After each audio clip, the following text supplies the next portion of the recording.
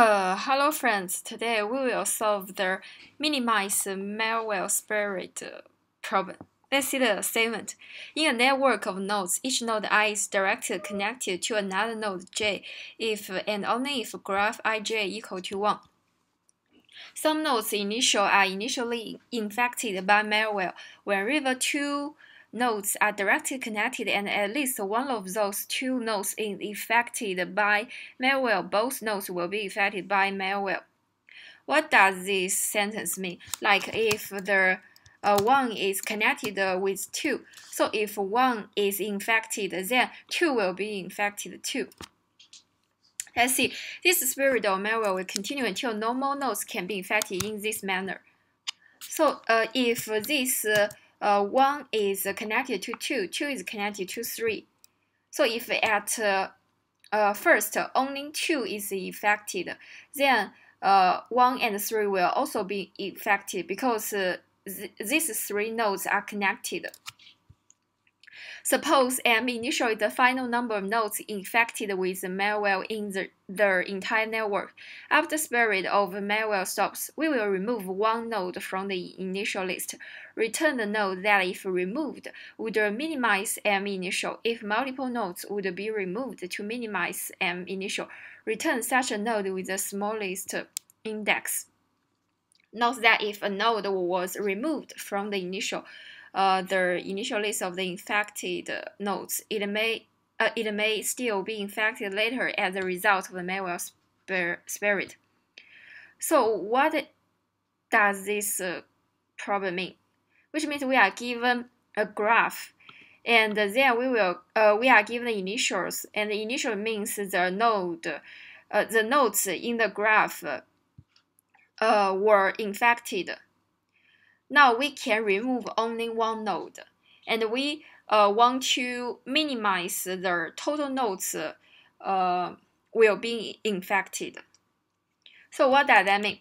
As I said, if these 3 nodes are connected, and only one was infected at the beginning. So if we remove the 1, then these 3 will not be infected. But if at the beginning 1 and 2 were infected, then even if we remove the 1, the 3 will also be infected because the 2 was infected. So our task becomes to find the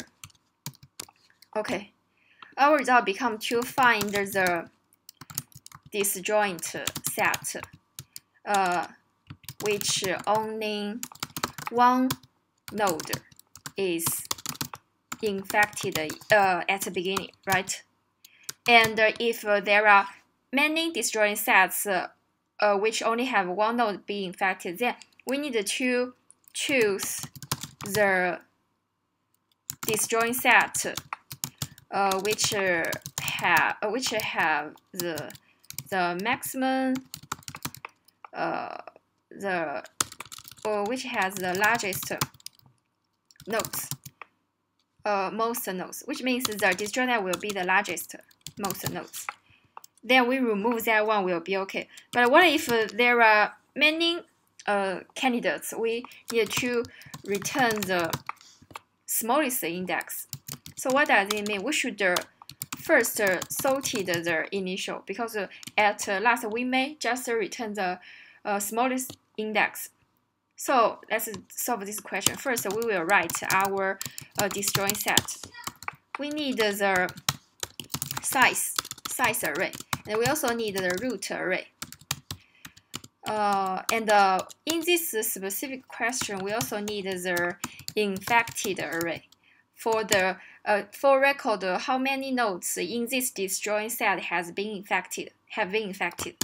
So let's first do the constructor. Write the construct DSU, and we pass this n, and the size will new int n, and the root will be new int n. Infected will be new int n.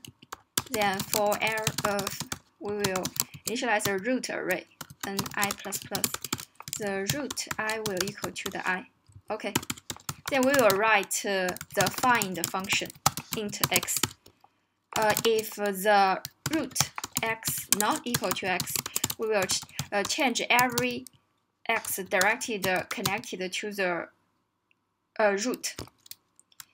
Find root x. This method means the path compression. Then we finally return the root x.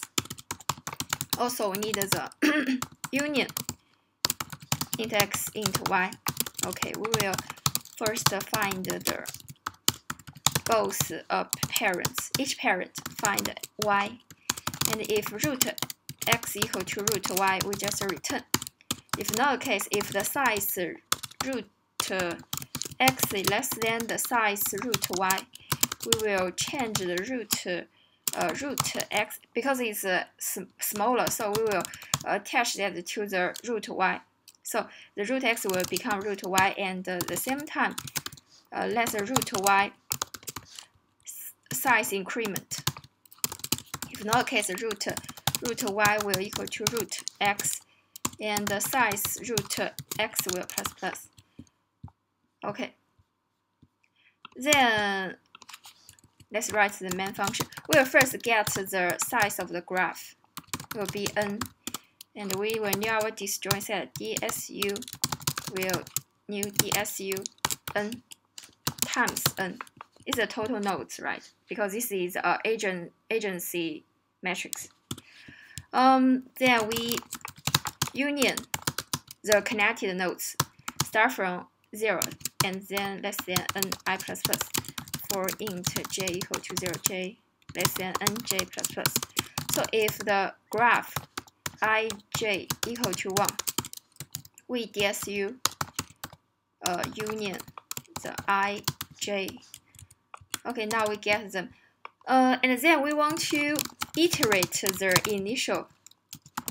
Do not forget to sort them at first. So erase, sort the initial. Okay, initial. We will first find the root because we want to count the infected nodes in the root node. We find dsu find the I. Okay, and then we will dsu. We named that infected, right? Yes, I think so. Infected root ++. Okay. Then we will this is the number, which means the number of nodes in the disjoint set, and we will result at first equal to -1. Then we iterate this initial again. We find the root as the same and find the I. So if we will check if in this disjoint set only one node is infected.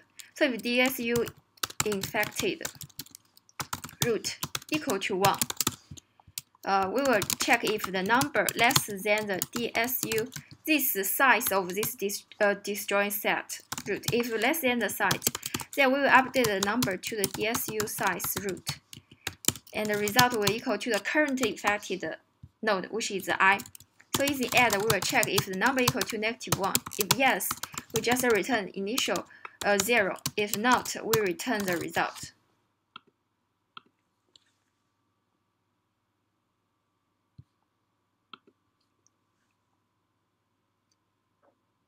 Okay, thank you for watching. See you next time.